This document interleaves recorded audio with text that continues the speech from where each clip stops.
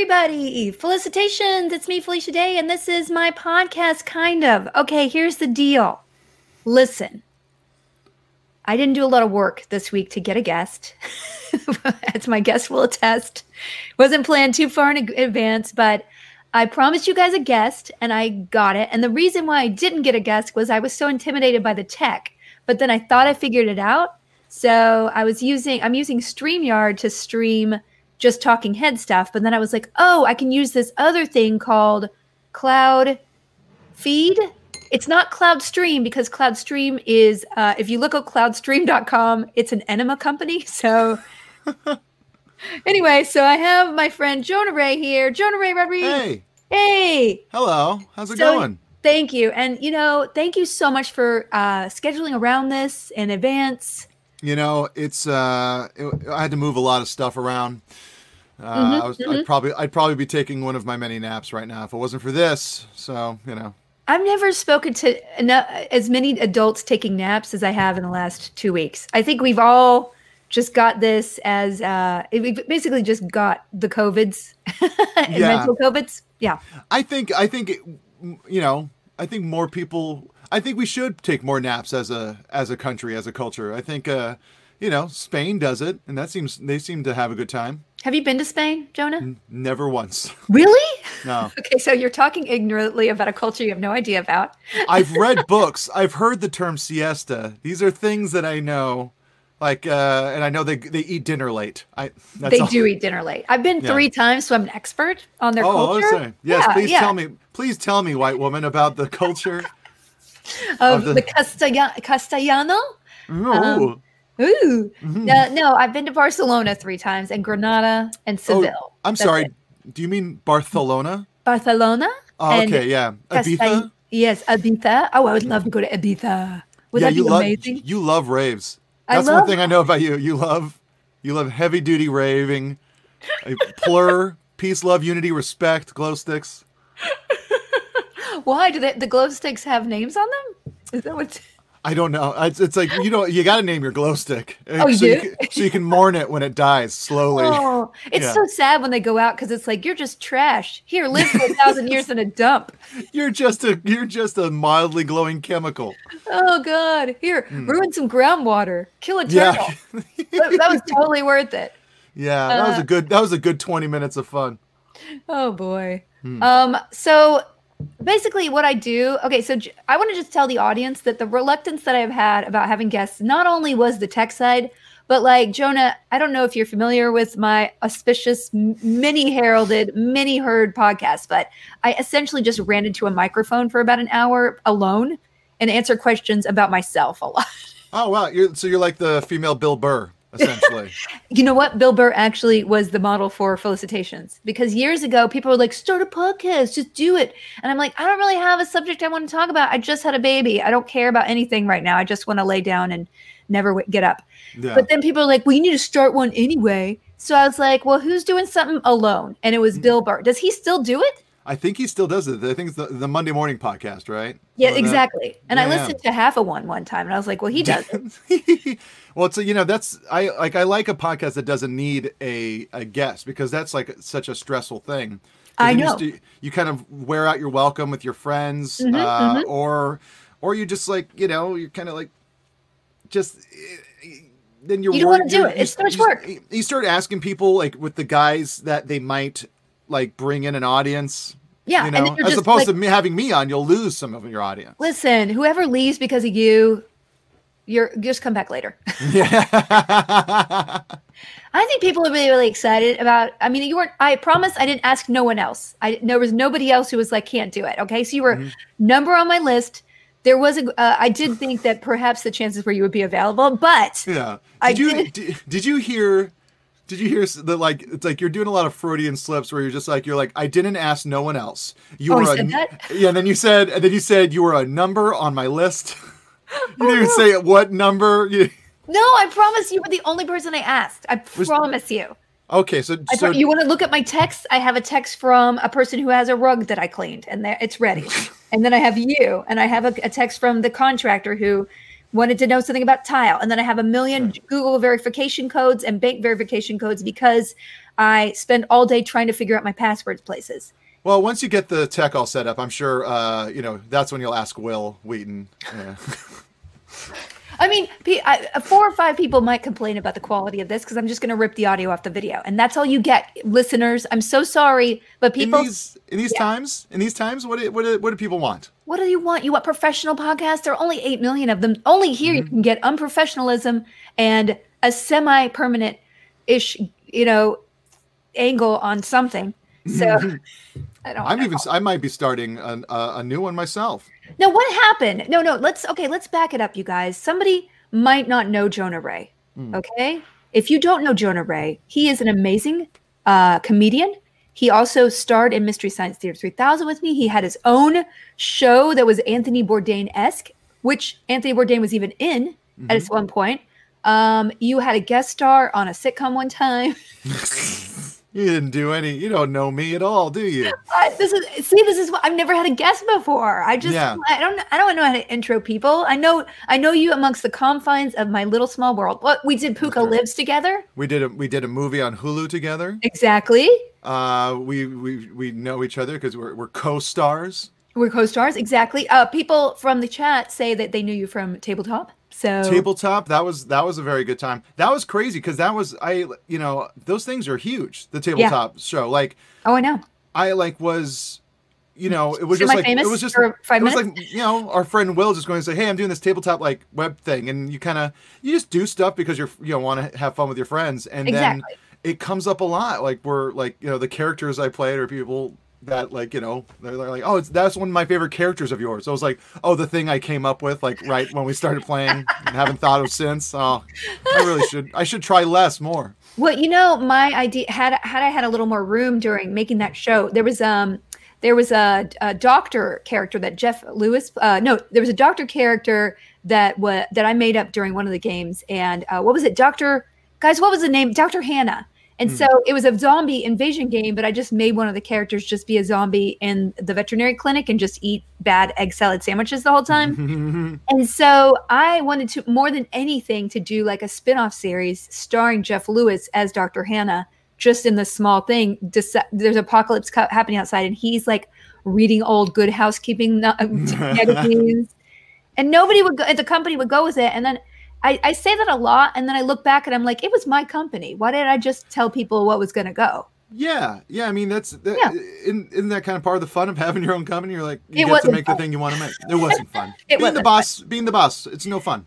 It isn't, is it? Did you have that problem when you were doing your show, Hidden America, right? Yeah, like Hidden America was going to be my first thing that was like me. It was my thing. Like, I'd been doing the Nerdist podcast, and I would like wrote on other shows, and I had the Meltdown with Kumail Nanjiani, and like this was going to be my first thing. So I was stressed, like incredibly stressed out the like entire time, because I was like, this is... it's like, because it was totally my voice, and then and then just like, but you're putting yourself out there, but you're also a boss. You not only the creative person, but you're like worried where lunch is going to come from. It's really terrible, and it brings out the worst in you, right? Yeah, it's funny, like how much, like, it's like I was just looking at old pictures, and I was just like, oh, during that time I gained so much weight, because it's like it was like we were doing Hidden America and Meltdown and Mystery Science Theater all at the same time. Wow. I did the opposite. I said the opposite of that. There's a video on the Guild channel. Watch the Guild, you guys, where we actually have all of our D&D playthroughs. And this weekend, we're actually going to be doing Jackbox games. We have some one-off DMs that are coming in. So Jonah will have to guest on one that if we have some room. It's really fun. But all the D&D episodes and all the stuff we do with the Guild is there, you guys. But there is a video I uploaded, and I shot it in my shed, which no longer is there because it just recently got torn down. And it was just basically announcing Geek and Sundry. And I looked so haggard. Like you could see my like all the bones and kind of my teeth too. I've never been so skinny and stressed out. And I just look like a ghoul. Okay. That's and then there were nice, a lot to like lose weight when you're stressed. Like, I'm the opposite way. I eat it away. I mean, that's what quarantine's done to me. Like, I can't fit any in my pants. It has to have some stretch, or it's not going over this butt right now. So, so I guess, I don't know. It's probably more, neither of them are healthy. And so stress does weird things to us. And I don't even know what to tell you. So what are you doing lately, Jonah? Because usually, okay, here's the format of my podcast, and I'm going to lead you through it because it's super complicated. I usually complain about ants or fleas because my house is infested with them. I've been doing everything I could to get rid of them. And I just talk about what I did that week, anything interesting. And then I go into stuff where I recommend things that I consumed. And then we do some audience questions. Is that okay for you? That all sounds fantastic. Because I haven't texted you back in a couple of weeks. So yeah, you did it. I know. I'm so sorry. I did go watch your fundraiser or Deanna's fundraiser, but I didn't actually respond. What was that, and who arranged it, and how cool was that? Deanna put that together with it was a fun. Yeah, my wife Deanna Rooney. Also, she also played Dr. Donna St. Fives and MST3K. The Very Gauntlet. fun. Very funny. And she did a fundraiser for Santa de Or, which is a cat rescue place. They do a lot of catch and release, and because of lockdown, like the catch and release programs were kind of shut down for a while, and so there was an explosion of homeless kittens. And so they're just like, they did a little fundraiser to help kind of like, feed the kittens, get them into homes, and, cover travel costs for people that want to, like, I'll take that kid. And then people take them. And so Deanna did a fundraiser, had a lot of great comics on it, like Nikki Glazer, Ron Funches, and raised a bunch of money. And she did a great bit where she played like she dressed in drag as like this dorky guy with a mustache. I saw that picture. I was like, what is going on? She looks amazing. Yeah. Very hot, man. Very hot. Oh, she's an incredibly handsome fellow, my wife. And so and it was just blessed, and it was done with it was co-produced with what's the place called, Dynasty Typewriter, which is a great they're amazing. They actually reached out to me and were like, can you do a show for us? I'm like, I do so much on live stream. What do I have that's special that I can show your audience? I'm like it's like me, Barron, and Hampton did like a little movie riffing thing there. You were doing some movie riffing. Yeah, and we were gonna we called it Destroy All Movies, and like our whole plan was to just do it once a month, and then then live entertainment went away.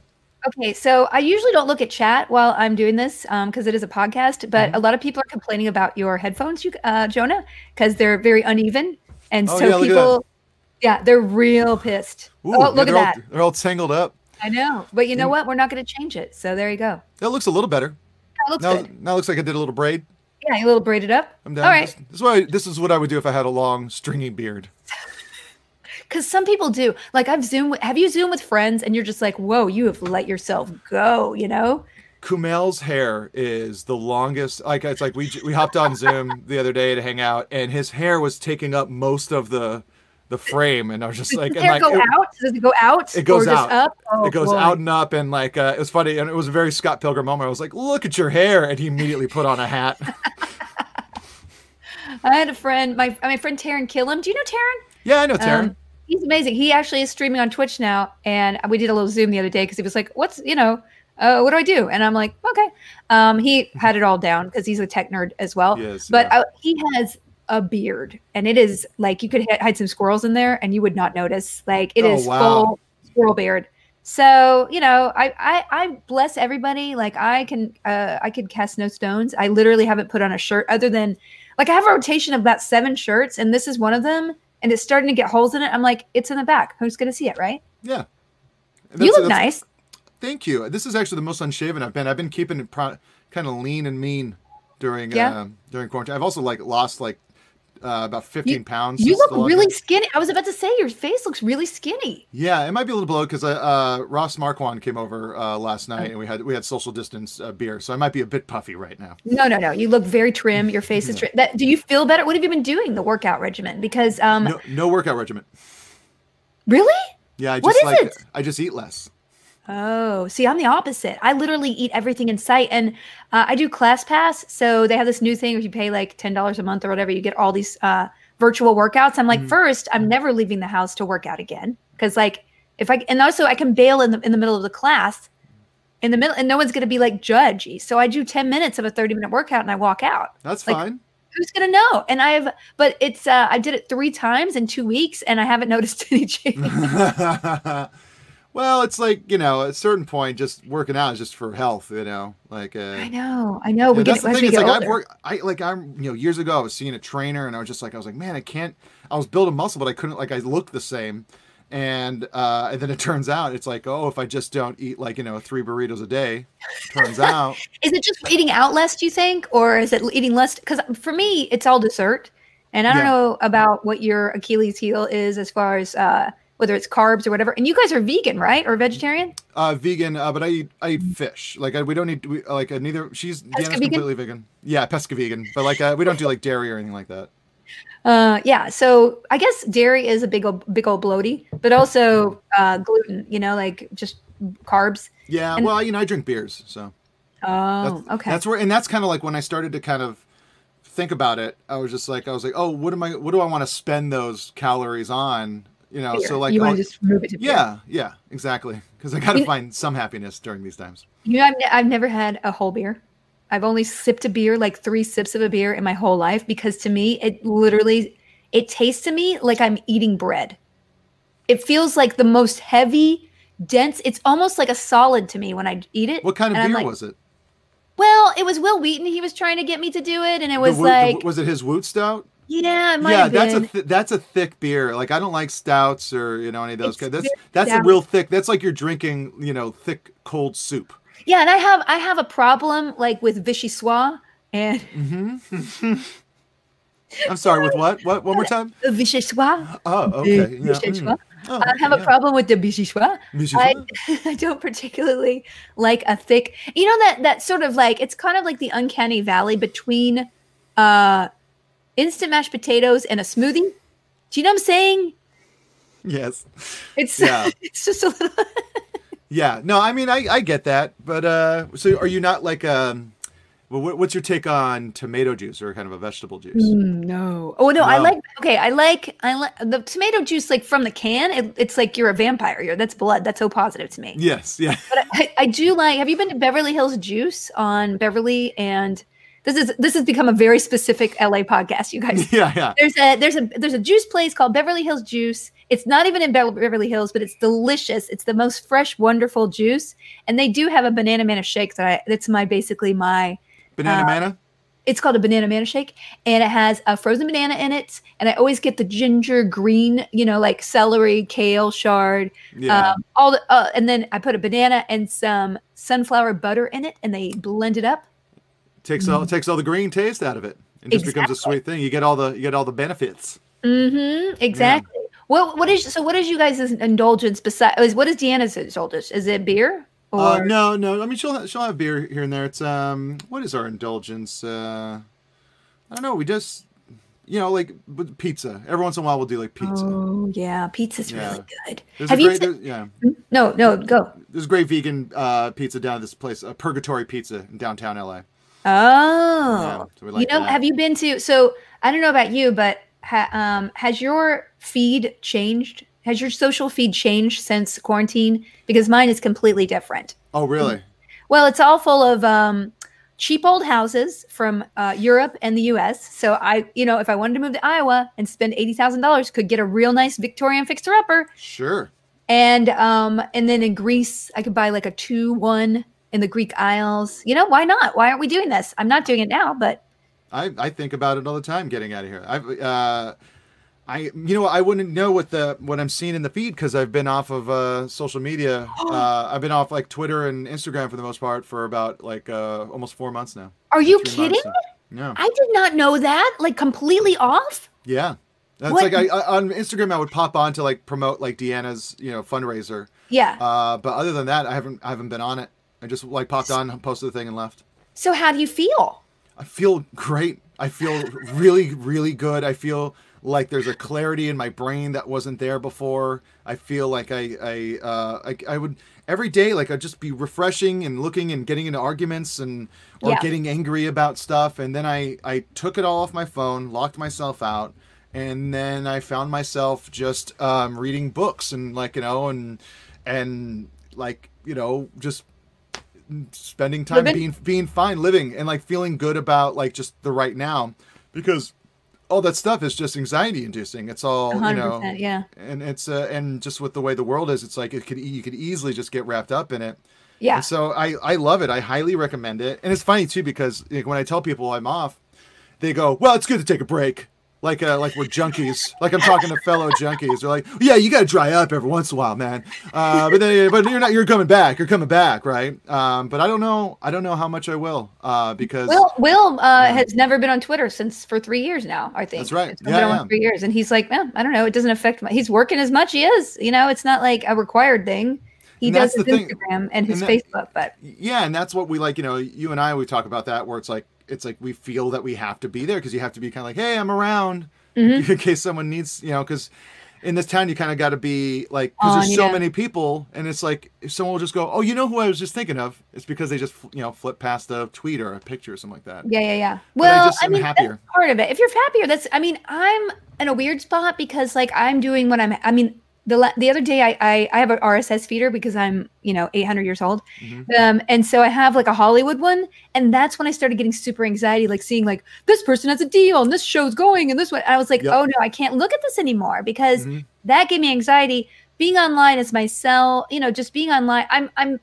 I've reapproached it in a way where I'm like, I'm not going to do anything that I feel like I'm forcing just to be out there, and I'm doing all the live streaming, which genuinely is not stressing me out at all, except for the tech of getting a guest for this thing. And I'm doing some brand deals here and there. So I'm like, oh, this is worth putting time in. But I'm starting to mute a lot of things or unfollow things where I'm just like, this is not added to my life. The two things that do add to my life are the real estate. For some reason, I just love it. And I really want to live in Europe. And I'm like, this could be a thing that I save for in 10 years. I might get a little thing in Portugal. And then Instagram food. So have you like people baking out of their backyards and stuff, selling sourdoughs and stuff? That's my new jam. And there's a lot of like underground pizza places where you can order like on a Saturday and then they'll bring it to you Wednesday or whatever. Like it's super hard to do. I don't know. Have you heard of this? Yeah, I actually a friend of mine was telling me about it. That's the craziest thing because do you realize how much of your news or finding out about stuff at all like you get from just being on Instagram or Twitter, and a lot of it's not even like ad based. A lot of it's just like people like saying like like it's like, hey, we're this thing, I'm excited about this thing coming out, or has anyone watched this thing? And it's Well, where else do you get your news? Like for me, I follow a lot of political accounts, but then I won't, I'll watch the local news. I'll be like, oh, really? That's happening? So like the bubble that I'm in is super, like it's tailored to what I like. But at the same time, there's a lot of stuff I'm missing as a person that could expand my worldview versus like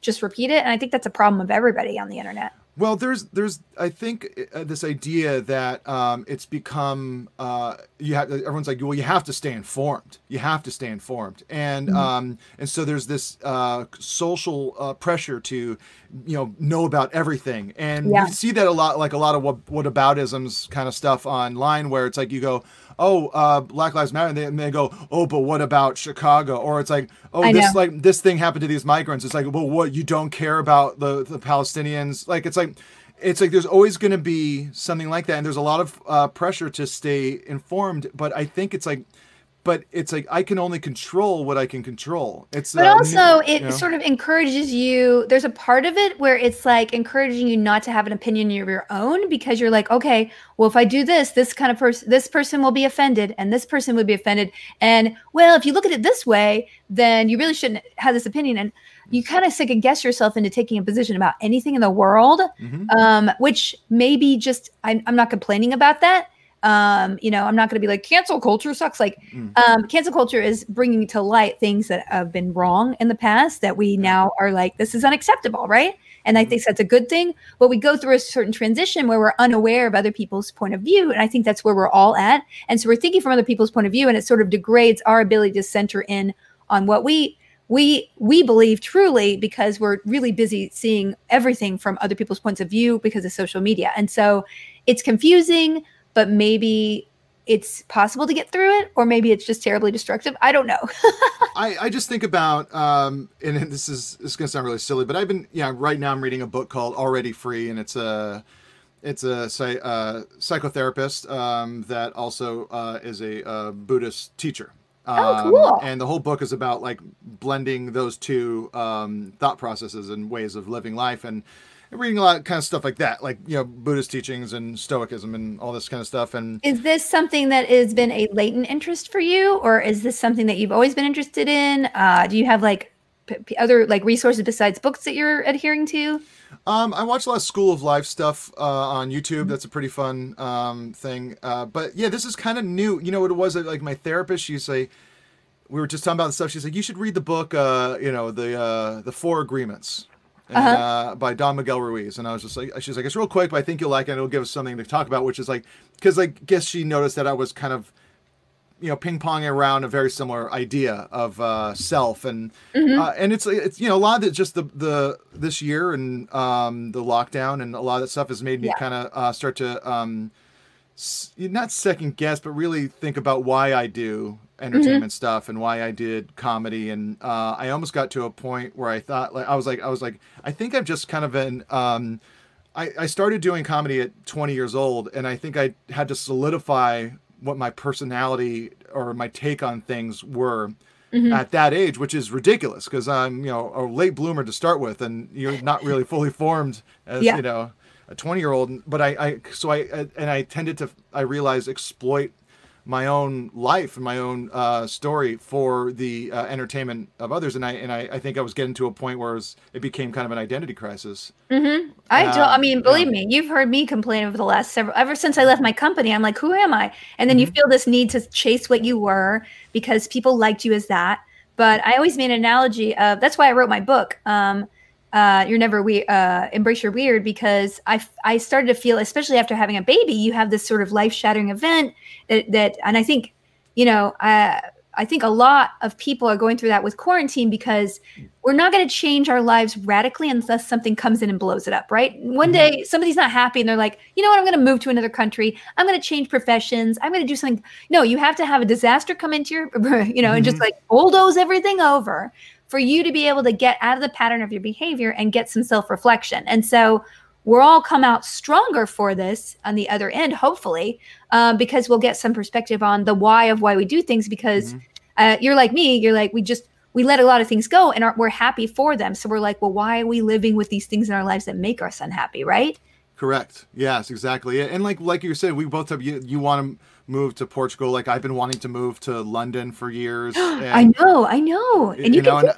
Yeah, and like, you know, it's funny, just the other day you're talking about, like, I was on a website, I was just on, like, you know, the flat rentals, and like just looking around different neighborhoods and seeing what the prices were. And you know, a lot of my friends, and I'm sure you got some friends too, like they're leaving Los Angeles. And I have 4 or 5 who've just moving, they're buying houses and you know, like Nebraska and Idaho and Montana. And it's like, you know, if people want me, they can fly me in, and we're all going to be auditioning on Zoom. Like, why do we need to be here, right? And necessarily.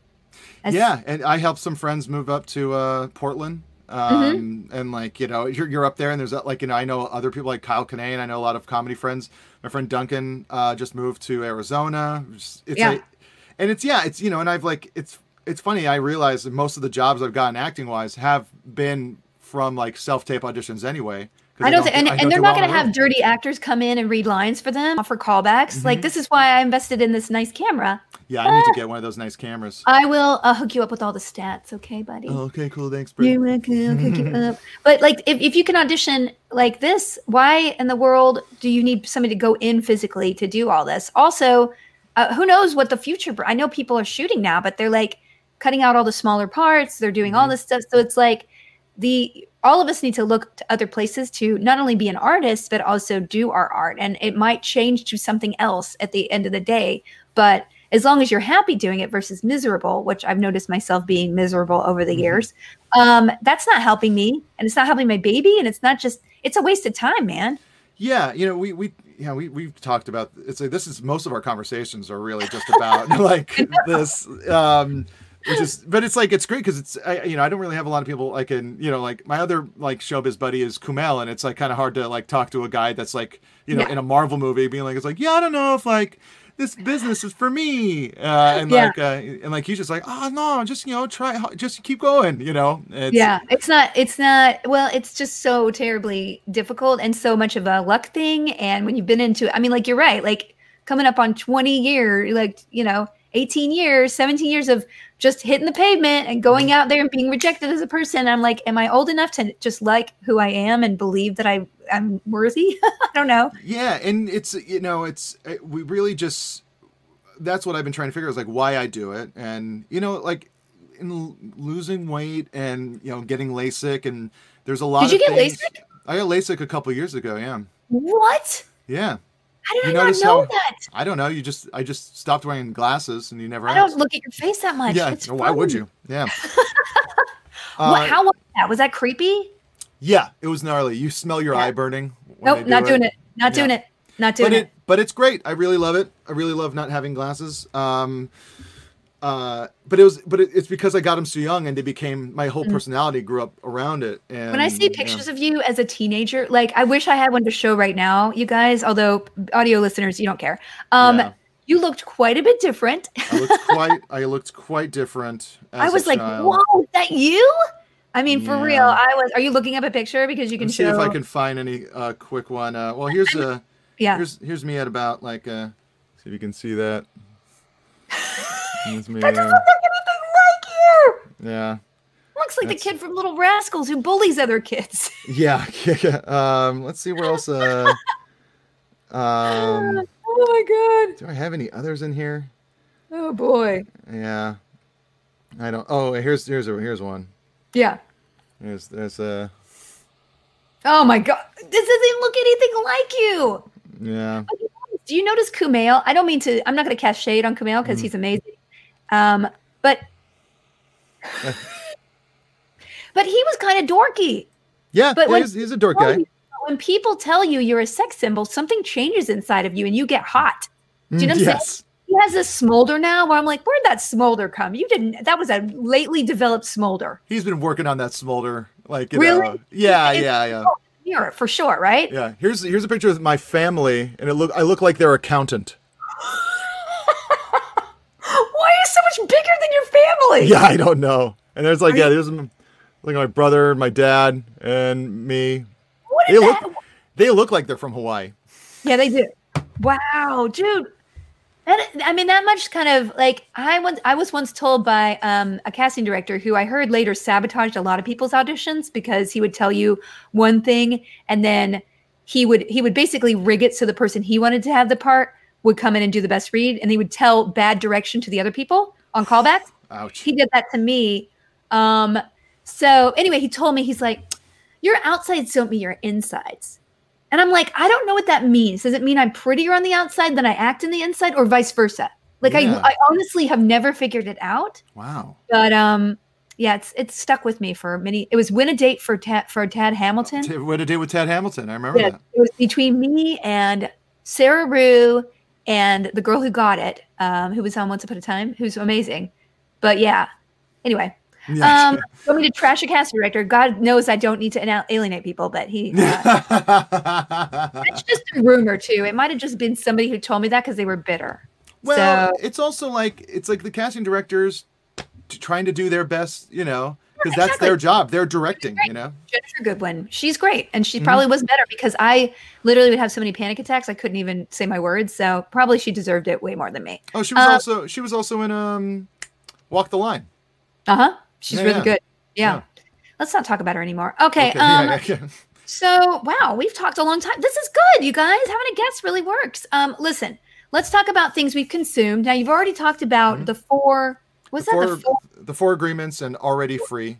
Now, are these considered like cult books or are they intellectual books? They're intellectual books. Well, Four Agreements is probably closer to a cult book, just because it's a bit woo woo, and it's it veers towards The Secret kind of territory. But it is basic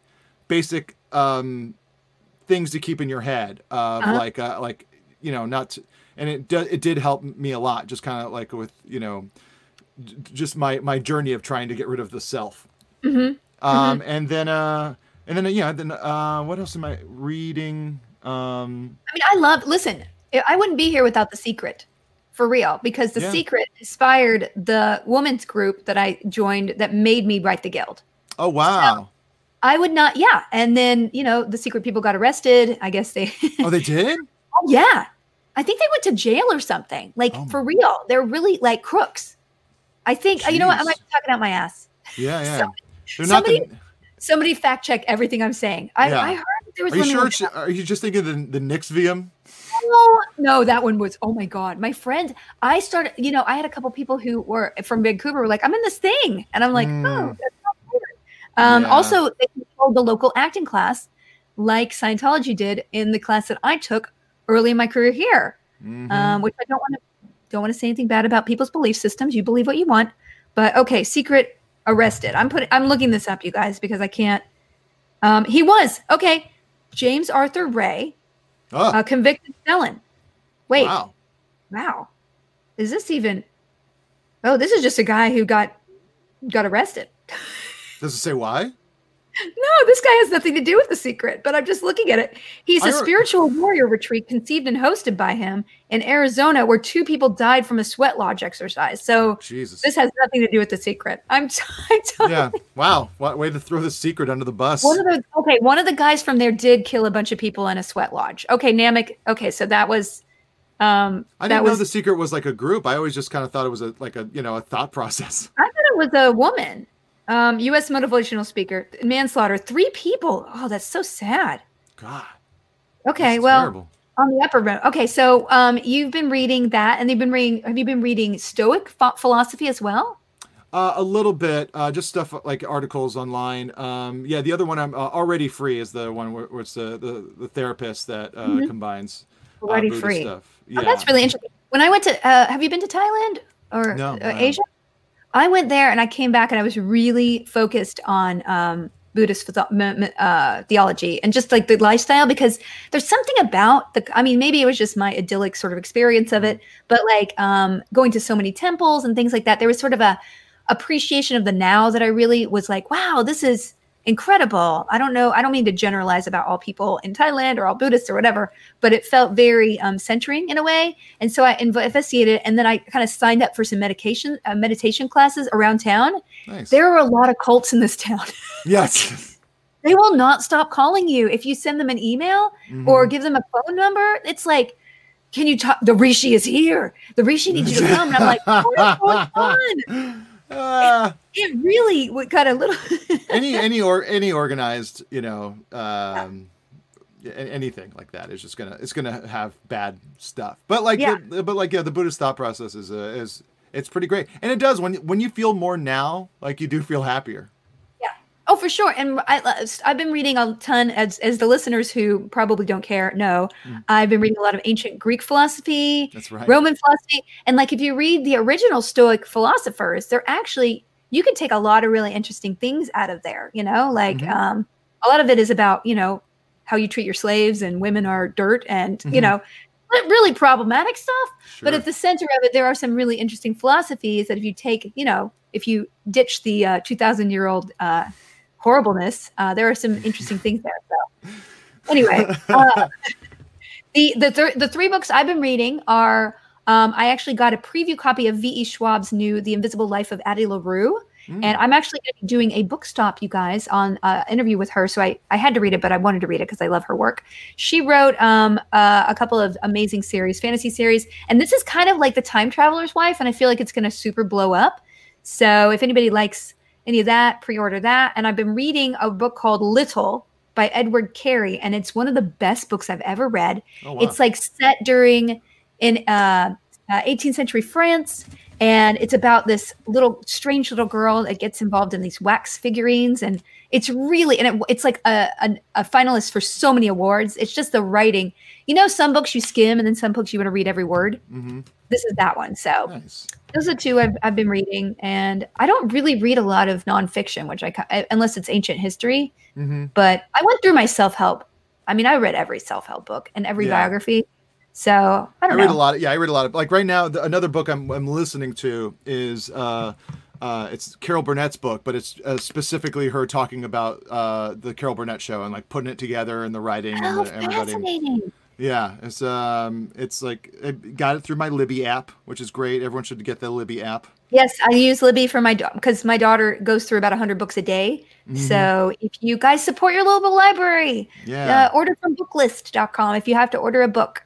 Yeah, I did order from In Such Good Company. Oh, great. Yeah. And I mean, her and Gary Shandling, like I think Gary Shandling, maybe not the best guy, I guess, especially with women, but amazing things he did. Like if you watch his shows, they were always so innovative. So great. And so imagine, I mean, that's where The Simpsons came from. Mm-hmm. I remember as a kid being like, I'm in love with this man. I'm like, oh, that's very bad. You're probably 6 years old. It's a little creepy. But anyway, okay. So those are books. What about TV show? I've been keeping up. You guys are super big movie people. We're big movie people. But as far as TV, I May Destroy You is really incredible. What is that? What is that? It's did you ever see the show Chewing Gum? It's the girl what's a British girl that if you saw her you'd recognize her. She pops up in a lot of stuff. But it's a show on HBO. And it's pretty heavy. It does I'm gonna read. I read an article about her, how she totally held out for like the deal of a lifetime because of this, and I hear it's incredible. It's a really, really good show, and it's pretty heavy. It dives into the repercussions socially and emotionally of a date rape and sexual assault. So so me and Dee were watching All Be Gone in the Dark, and then which is also a really brutal but well put together show about the Golden State Killer, and also I need to watch that because of Patton. I need to watch it. It's supposed to be amazing. Yeah, but like and then we watched one episode of I May Destroy You, and we're like, let's wait on this. This is maybe a bit. Like Dee was fine, but I was like, this is a lot of violence towards women. I gotta take a break. You gotta watch a Little House Hunters, basically. You gotta Little House Hunters, Boosh. Maybe The Floor is Lava, perhaps. No, Floor is Lava is fine. You know what? I actually like because I auditioned for a part in Mixed-ish. And I had never seen Blackish. I had never seen Mixed-ish. So just to get the tone of the show, you do a little research. And so I watched a couple episodes of Mixed-ish and then just spent the entire rest of the night watching that show. It's very good. It's like a feel-good family show that's also very funny. But it feels like one of those. I think that was one of my last auditions where I walked out and I was like, I can't do this ever again. Yes. It was one of the people in his. It was one of the people in his, maybe it wasn't that show. I think it might have been. I don't know, but it was terrible. Yeah. It might have been Grownish, yeah.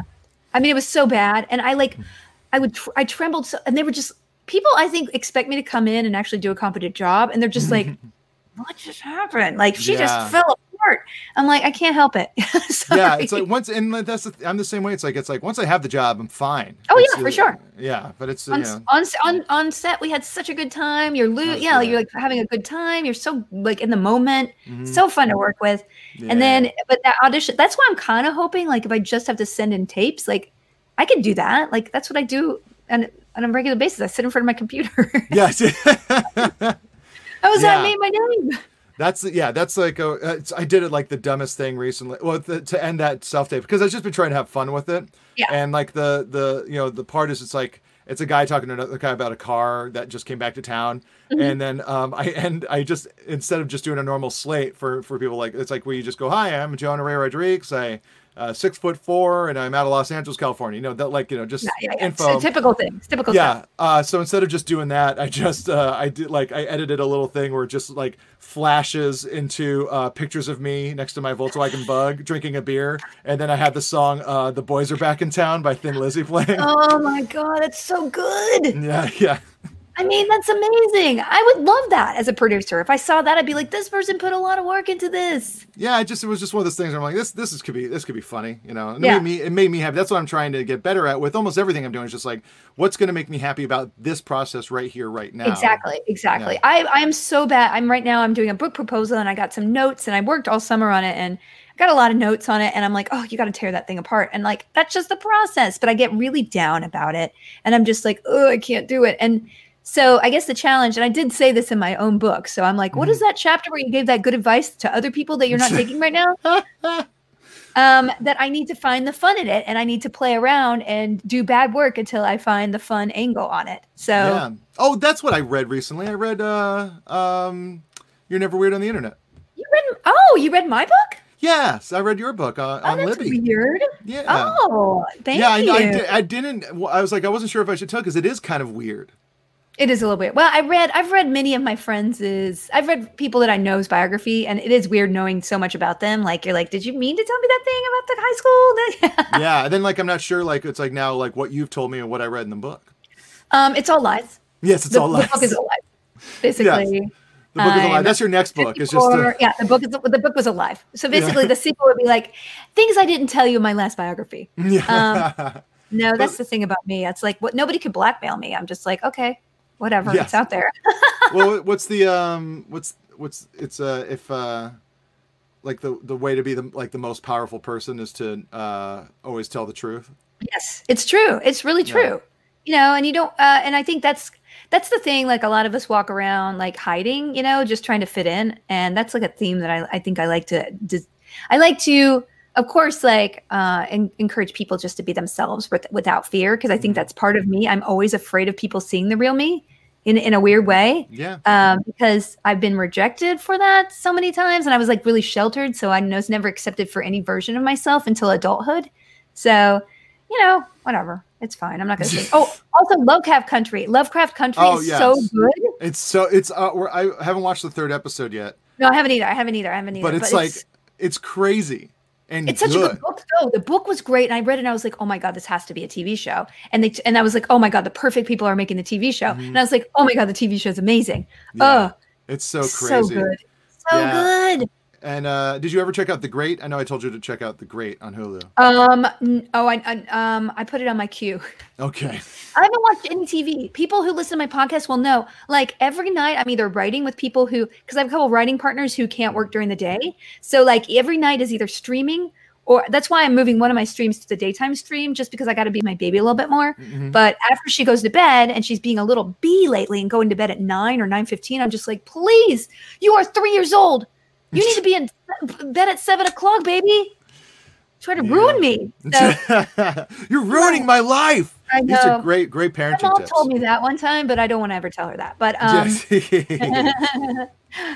so anyway, I forget what I was saying. Okay, so what else? What else are we gonna do here? We're gonna do some questions, you guys. We've almost talked an hour. You haven't been playing any video games, have you? No, I don't really play video games. You're not a gamer. No. I've told the story a bunch, but like it's not really a story. It's just like I messed up and made the wrong decision console wise so much early on, where it's like everyone was getting Game Boys. I was like, I want an Atari Lynx, and then it went out. And then like when it came time for like when PlayStation came out, I was like, I want a Panasonic 3DO. No, so basically, you can do like a Google Stadia right now. Yes, I just like it's I'm the guy that got a Zune, even though like I didn't, but I would have been. If I could afford like a iPod or a Zune, I probably would have ended up getting the Zune. I have to tell you, the Zunes were pretty good. The Guild was one of the premier titles on the Zune. It was actually lovely, and the screen was really nice, and nobody used it. Nobody used it. Yeah. So like it's like so I didn't play for a long time. Every once in a while, I'll, like because I have an Xbox 360 or an Xbox One, and every once in a while I'll like just play Mortal Kombat and be bad at it. I think the fun, the ones that have been the most fun for me are the ones where I get to play with other people. Like this new one, Fall Guys. Like well, also Fall Guys. Okay, I never wanted to be good at a video game except for World of Warcraft, because I felt like I was going to let everybody down if I wasn't the best warlock I could be. Yeah. But Fall Guys, for some reason, I am triggered into like wanting to be good. Like I'm not like super competitive person. I really don't care if I win or lose, and that's the thing. I feel like I have power. I'm like, okay, get ahead of me. I don't care. Yeah. But there's something about this game that I personally want to be good myself. It's like a reputation thing. And I've only had that drive with the violin and billiards. And that's pretty much it. Those are my sports. Wow. That's it's like I've never really been that like competitive. And so it's like, and it might just be laziness. I think that's what it kind of. I think because I think some people, I'm very ambitious, but I'm always trying to beat myself. I think a lot of other people foment a lot of jealousy and rage and competition because they want to be better than other people specifically. And I've played board games with some people who are like, you should be banned from board game playing because they're so freaking awful and they want to win so bad, Yeah. So, all right. Well, we're going to ask a couple questions, you guys. Thank you for being here, you guys. Jonah, we're not leaving now, but I just want to give a shout out to, do you have anything you'd like to tell the audience before a lot of them leave at the end? Oh, before we leave, I don't know, watch Mystery Science Theater on Netflix. Yeah, and then you can see us, and then also watch us in Puka Lives. In Puka Lives, absolutely. And are you still doing your COVID podcasting? Oh man, you were ahead of the curve with that one. That was like day 2. And I like built up a whole bunch. I like recorded a ton, and then the file like that they were all in got corrupted. Oh, and, like, no! None of them worked, and it kind of just. Also, I realized I was maybe doing it for the wrong reason. I think I was just kind of being like scrambly, like, what am I going to do? Hey, I'm still here, and then I think I wasn't doing it for the right reason. But me and Matt Myra have been talking about maybe doing something. Love you guys together. I love Matt. Is he doing well? He's doing well. He's he's a producer on the Goldberg, so he's been back at work. So at work. Oh, I don't know how. Would you want to have? I mean, I guess you. Would you take a job right now on a strange set to be an actor? I don't know if I would. I would. Yeah. I mean, they changed the SAG changed the. Oh yeah, we have to get health insurance. Yes. So. I know, so we kind of have to work. Yeah. Ugh, it's really tough out there right now. It's tough to be an actor, man. Always tough, but like never tougher than this, I think. Because everything's going to Canada because they know how to actually run a ship. Okay, we're gonna do 4 questions before we end. All right. Stephanie Houston asks, starting any new hobbies? I'm trying my hand at sewing costumes. 17th century corset dress will be my first. Okay. Steph, way to make us seem like scrub. Jeez. Oh my God. Well, my hobby is streaming, I guess, but I'm turning it into my job again, which is what I always do. But I like you always do that. But I love it. And if I could do the problem is I just need to regulate it and not turn it into a monster, but always treat it like you said. You were doing the podcast for the wrong reasons. Mm-hmm. I don't want to be streaming for the wrong reasons. Like, I'm not playing the latest game because it's so popular. I'm only going to play games that I enjoy. I'm not going to do a sponsored stream unless I'm like, there's something in this game that I really enjoy and it'd be a fun time with some friends or whatever, Yeah, exactly. That's exactly how you should do it. That's how you should how to approach everything. The only thing I've been trying to do is I saw you with the guitar. Yeah, I mean the guitar is something I always do, but I got a melodica recently. What? What is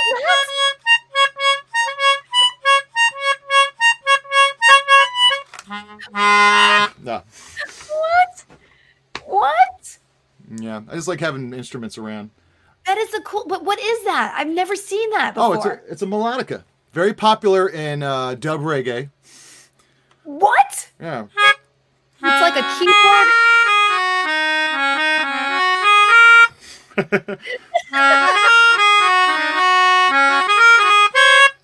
See, still working on it. Your hands look so big compared to that thing. They are big. I forgot how big you were, and then I'm just like, you look like. That's amazing. That's a really like. So dub reggae. What is that even? I don't even know. Is there a special? Okay. Right. Next question. Sierra Delta asks, who would you cast in a gender swap version of, well, it's basically Supernatural, but like, who would you cast in your roles, Jonah, as a gender swap? Okay. So like if you were in MST3K, like if you were going to gender swap you in MST3K, who would that be? Oh, who would, it's funny because in an interview I talked about this and I think like, I always liked you taking over, but it would be your character taking over. But I always thought it'd be cool if like, Kinga gets like knocked in the head and then she like loses, like she forgets that she's evil. And then like, and so then it's like, it's the bubbly, fun Felicia, like would be a great. Oh, it would be the nice Felicia. Yeah, exactly. I just took a picture in a sort of like a tool suit and posted on Instagram for my friend. I can do that. Yeah, but it's a gender swap. Does it have to like match? Like, because it's like I think also, Kate Micucci would be a great. Micucci would be a good version of you. Like totally, like literally shrunk down, like you just like compressed in a press.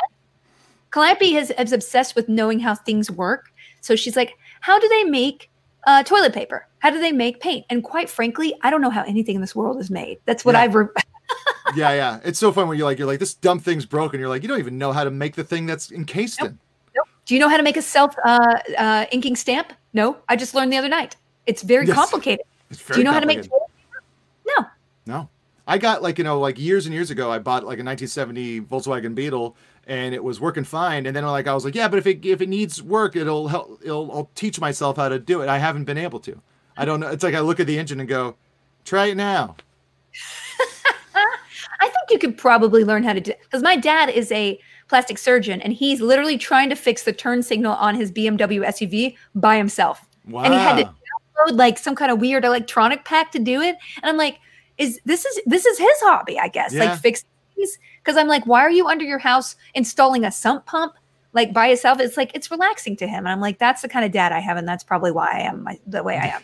I would like to say that my equivalent in like Supernatural would be like Damian Lewis, because he's such a hot redhead, but it's probably Rupert Grint. Do you know what I'm saying? Yeah. I mean, I hate to put myself down, but like it would be Michael Rappaport. Oh no. No. Oh boy. Okay. Next to last question. We have MST3K Temple. I see who's in the chat. Hello. I'm a compulsive collector and I hang on to everything. Are there any favorite pieces of memorabilia you have saved from your career? Yeah, I got some here. Do you steal it off the set, or do you actually just have it? No, I wanted to steal so much stuff off the set, but I didn't. I think they ended up like selling them. Here, I'm gonna get up. Hold on, real quick. You're not leaving. Putting yourself down. Rupert is great. Yes, you're totally right. I'm sorry. I don't mean to look at chat, you guys. Sorry, audio listeners. Rupert Grint is amazing. It's just like he's not a sex symbol necessarily, right? I'm such a Hermione Harry kind of thing, Harry-Miney fan that I just can't even withdraw. Oh, what were you going to show us, Jonah? So this is the back of my chair. Oh, I have a lot of chair backs. Those are important. They're really strangely important. This is my first one. My first one I've ever gotten. Yeah, and then here's this is for when we were doing the last live tour. It was the jacket.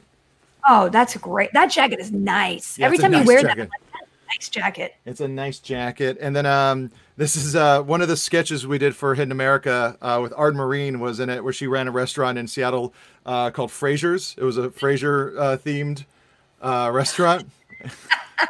And so it's all like the most beloved sitcom in television history, and it's like a full-on menu that our art department made, where like appetizers, scrambled eggs with a side of tossed salad with a side of scrambled eggs. Pick 2, half salad, half scrambled eggs. Soups, egg soup, extra soggy eggs with tossed salad soup, tossed salad reduction with eggs, and it's just all that. And then there's the Eddie, Daphne's moon, Niall's cranium.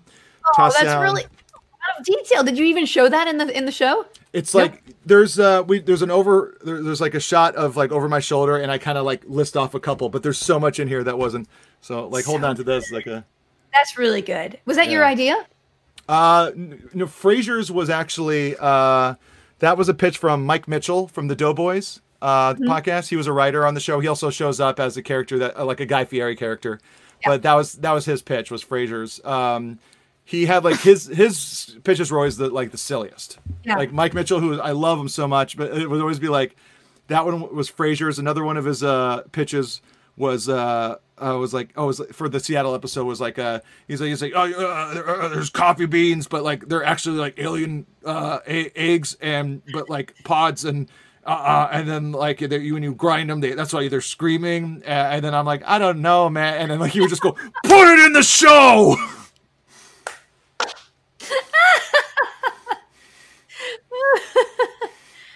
I miss playing with people. Yes, okay. I know. That's what I got in here. I have not kept a lot. I do have my outfit from Talus, the Dragon Age thing. I have a ton of stuff from the Guild. I have Zabu's hat actually from the Guild I kept. And from I stole a couple of pins, the dynamics from Eureka. I think I have something from Buffy I took. I never have taken anything from Supernatural, and that was a mistake because I guess I won't be going back up there because they're finishing this week. So I did auction off the Talus outfit for Cherry. Rocket Soup, sorry, I didn't mean to look at chat again, but I have another one of them. That was the stunt doubles that I have the original, which I will never fit in again because that was almost Giga Sundry launch Felicia gaunt. Okay, last question. Rocket Soup asks, speaking of, what were some of your first experiences with having fans? Do you remember the first time you signed an autograph, or you signed it or did it take getting used to? This is a good one, Jonah. I picked all these because I knew you were going to be here. I did of actual calling of the questions. And please, guys, please send your questions to me on Twitter with hashtag felicitations, or go to our Discord channel, discord.gg/FeliciaDay, and leave them in the Felicia Adventures channel, because our wonderful mods, Sean Sandy Looky Look, collects them for me because I'm a lazy woman. All right, Jonah, what about this? Do you remember anything? I don't know if I really remember what, like, the first time. I mean,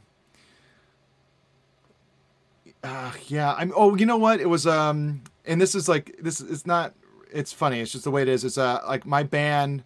When I was like growing up in Hawaii, I was in a band, and it was like right before I moved, and our band got kind of popular. But like, there was like a 12-year-old kid that was like, it was his first punk show. And he came up to me. He's like, "I'm a drummer. Can I have your drumsticks?" And I'll be like, and I remember being like, it's like, you know, I'm like, you know, 18. I mean, like, it's like, but I can't really afford more drumsticks. And and I'm like, and I was like, okay, here you go. And he's like, can you sign them? And and I remember signing them and then handing them over. And this is like a testament to how I've treated everyone that's ever, like, you know, said they're a fan of mine. I handed them to him. I was just like, I'm sorry. That's such a classic Jonah Ray story. The only thing I remember is my first convention. I was invited to the Burbank airport to the most janky signing convention I've ever seen in my life. And I remember being so bowled over that the I Dream of Jeannie woman was there, and Yama Sumac, who is like a singer from like the 60s, I guess. And there was also the Addams Family Kid. And it was basically a bunch of actors who were like either kid actors in the 50s. And it was like 4 of us potentials. And I actually have had fans who came up and showed me pictures from that convention where I just look like, what's going on? Oh, wow. That's awesome. It was actually really fun. I mean, I literally was starstruck because the I Dream of Jeannie woman. Barbara Eden, I think. When I was working at Amoeba Records, Weird Al walked in, and I took my 15-minute break and like blather to him about how much I love him.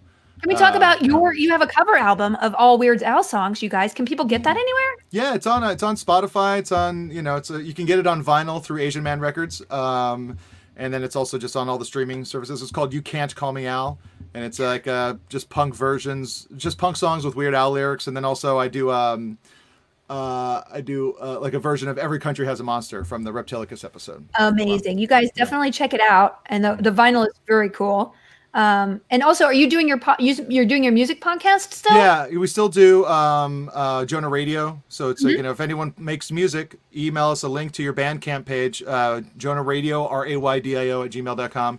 We do it every week. It's just basically, it's like it's a dumb, silly show where me, Neil Mahoney, and Cash Artsel, like, we just kind of go through music news and play clips of things we found online or dumb mashups. And it's just a silly, dumb show. And then we also play music that people submit just to kind of help people get the word out for that stuff. That's amazing. See, Jonah is an amazing person. I'm very lucky to count him as a friend and a coworker many times. We will do it in the future again. I agree. And thank you so much for being here. Thanks for having me.